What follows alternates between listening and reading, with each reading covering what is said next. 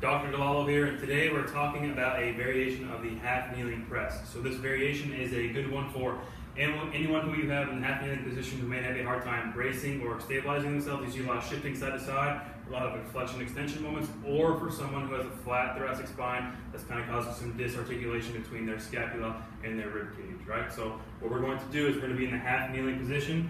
I'm going to have my right knee down here, my left leg is forward, I'm going to stand nice and tall. What we're going to do to kind of help bring a little bit of flexion for those who have a flat thoracic spine or create a little bit of stability for those who cannot stabilize themselves is we're going to squeeze the hand, activate the shoulder, and then we're going to punch or reach through a wall in front of us here. So this is going to lock in this whole left side, help optimize that scapular thoracic position on the right with a static hold or isometric hold. I'm going to stay strong in my left leg, nice and glute squeeze here, toes pointing to lock in the hips and the pelvis.